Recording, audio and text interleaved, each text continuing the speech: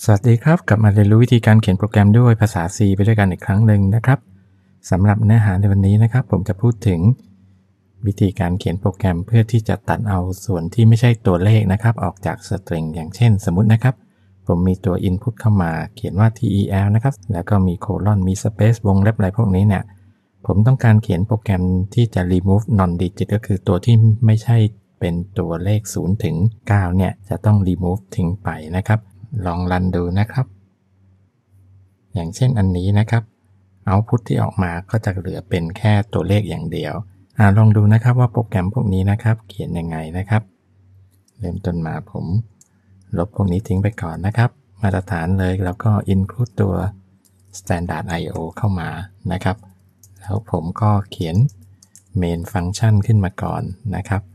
และในนี้นะครับถ้าจะให้ดีเราควรจะเขียนเป็นฟังก์ชันนะครับฟังก์ชันที่จะส่งค่ากลับมาเป็นตัว pointer ของ character หรือว่าตัว string เอาง่ายๆนะครับมันก็คือเขียนแบบนี้ผมก็ remove non digit ละกันนะครับแล้วก็อันนี้นะครับผมจะเขียนแบบนี้นะครับตัว destination เนี่ยก็คือค่าที่จะ return นะครับถ้าจะเขียนง่ายโดยที่ไม่ต้องไปกังวลกับเรื่องของการทำ memory allocation แล้วก็ free memory เองเนี่ยเรามักจะเขียนกันแบบนี้แล้วก็เราก็ผ่านอีกตัวหนึ่งเข้ามานะครับระบุให้จะว่าเป็น constant character ค่าที่ผ่านเข้ามานะครับตัวที่มีพวกตัวเลขตัวอักษรปนกันเนี่ยแบบนี้จากนั้นนะครับหลักการก็คือการอ่านค่าแต่ละตัวของตัว source นะครับเข้ามาดูแล้วก็ตรวจสอบว่ามันเป็น0ถึง9หรือเปล่าถ้าเป็นนะครับเราก็จะกำหนดค่านั้นให้กับตัว destination โดยที่ตัว destination ตัวนี้เดี๋ยวมาเขียนตรงนี้ก่อนดีกว่าเราจะเขียนเป็นเหมือนกับว่าเราต้องจองเนื้อที่ไว้ก่อนนะครับว่าจะเป็นคาแรคเตอร์อย่างเช่นผม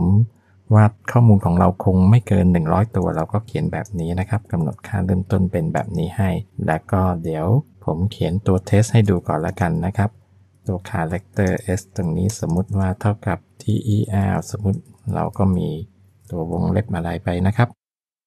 เราอาจจะมีสมมุติว่าวงเล็บ o เป็น office แบบนี้ใส่เข้าไปได้นะครับแล้วก็ผมสามารถที่จะสั่ง print นะครับ print ค่าตัว %s ตัวนี้กลับมาแล้วในนี้เราก็เรียกตัว remove นะครับ non digit เราผ่านค่า dest เข้าไปนะครับแล้วก็ผ่านค่าตัว s แบบนี้คราวนี้เรามาเขียนส่วนนี้อันนี้เขียนได้หลายแบบนะครับอันนี้ผมจะเขียนแบบตัว array แบบง่ายๆนะครับผมก็ตั้งตัว index ขึ้นมา1ตัวนะครับให้มีค่าเป็น0 index ตัวนี้นะครับเดี๋ยวจะมาใช้กับตัว destination แล้วผมก็ใช้ตัว y นะครับ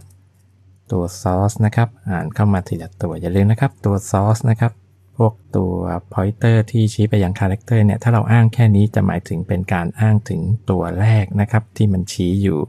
นะแล้วผมก็บอกว่าถ้าตัวนี้นะครับเป็นตัวเลขนะครับเราก็เขียนได้ตั้งหลายแบบนะครับแต่ถ้าเอาง่ายผมก็ใช้ฟังก์ชัน is digit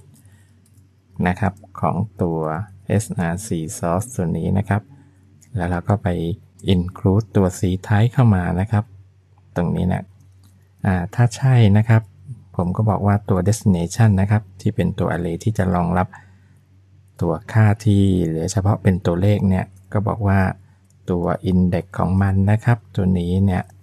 ก็ให้เท่ากับตัว character ตัวเนี้ย source นะครับแล้วเราก็บวกตัว index ขึ้นอีก1เลยนะครับก็คืออย่างเช่นตัวตำแหน่งแรกนะครับถ้าเกิดใช่อันนี้ index เป็น0ก็บวกขึ้นไปอีก1นะครับให้เป็นรอไปตัวถัดไปแล้วตรงนี้นะครับผมก็บวก pointer ของ source เนี่ยก็คือเลื่อนตัวชี้นะครับไปเป็นตัวที่2 character ตัวที่2นั่นเองนะครับแล้วพอเสร็จนะครับเราก็บอกว่าตัว destination นะครับของ index เนี่ยตัวสุดท้ายก็ให้จบด้วยตัว backslash zero แบบนี้แล้วผมก็เขียน return ตัว destination กลับไปดูนะครับโค้ดก็เป็นแบบนี้นะครับเดี๋ยวลองรันดูนะฮะก็มาคลิกตรงนี้นะครับปุ่มรันเห็นไหมครับพอรันออกมาปุ๊บค่าตัวนี้นะครับก็จะลบตัวพวก tel พวกนี้ทิ้งไปละจริงๆแล้วตรงนี้นะครับผมควรจะพิมพ์อันนี้ด้วยนะครับค่าเริ่มต้นมาเป็นแบบไหนได้ดูนะครับเปรียบเทียบแล้วผมก็รันดูเห็นไหมครับค่า input เข้ามาแบบนี้นะครับ เอาพุตออกมาเหลือแค่นี้นะซึ่งตัวนี้นะครับจะมีประโยชน์มากเลยนะครับตอนที่เราไปเขียนโปรแกรมอย่างเช่นถ้าหากไม่ใช่เบอร์โทรศัพท์นะครับเป็นเบอร์บัตรประชาชนเบอร์บัตรเครดิตอะไรพวกนี้สมมุติเอาบัตรเครดิตแล้วกันนะครับหลายครั้งเราจะคีย์ข้อมูลเข้ามาหลากหลายรูปแบบสมมุติว่า4405บางคนก็จะพิมพ์สเปซเข้าไปนะครับ5678 3219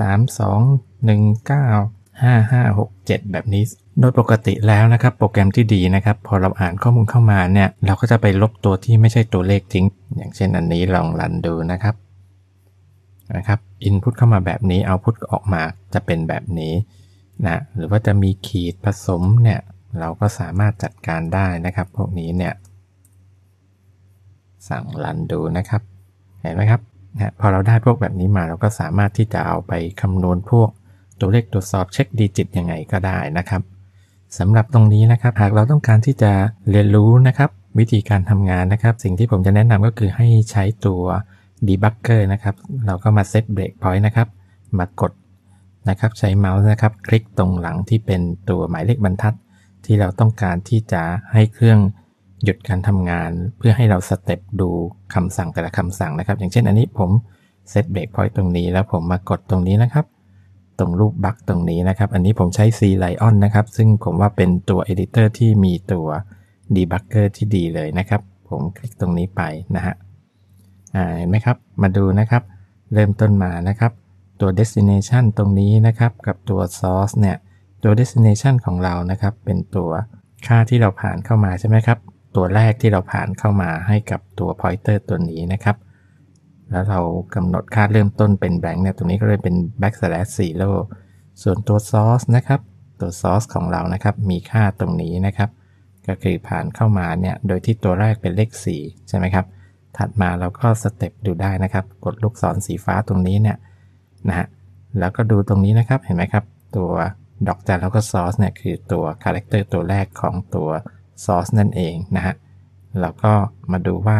ตัวนี้นะครับมันจะทำการตรวจสอบว่า source ตัวนี้เนี่ยเลข4เนี่ยเป็นตัวเลขหรือเปล่าถ้าใช่นะครับก็จะ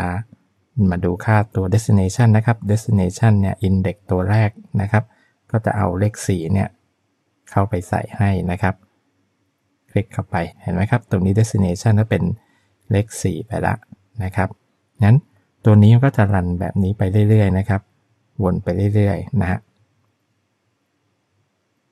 เห็นไหมครับดูตรงนี้ได้นะครับวนไป3รอบแล้วก็ได้ตัว440ตรงนี้ออกมานะครับวนอีกตัวนี้ยังใช่นะครับ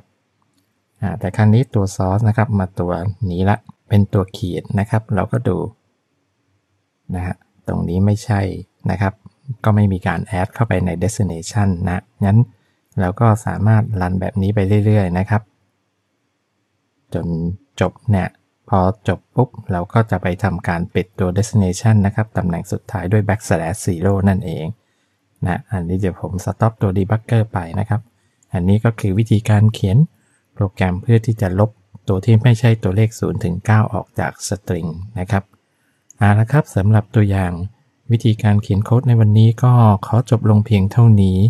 ขอบคุณสำหรับการติดตามรับชมสวัสดีครับ